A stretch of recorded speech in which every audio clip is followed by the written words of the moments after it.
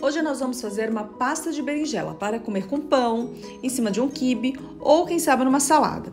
Vamos começar a descascar essas duas berinjelas de uma casca bem fininha, tá vendo? Porque nós vamos descartar essa casca.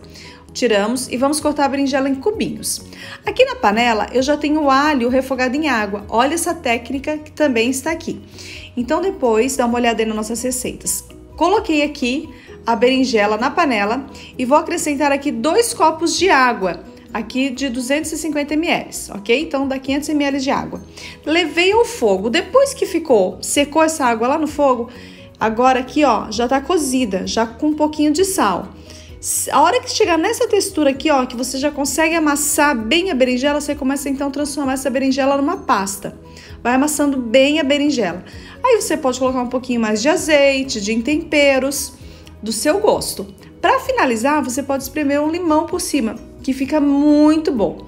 Eu gosto de comer assim quentinha, mas você também pode comer essa pasta mais gelada. Fica aí uma opção, tá bom? Você põe, como eu já disse, em cima de um quibe, de um pão ou de uma salada. Agora vai lá e faz. Bom apetite!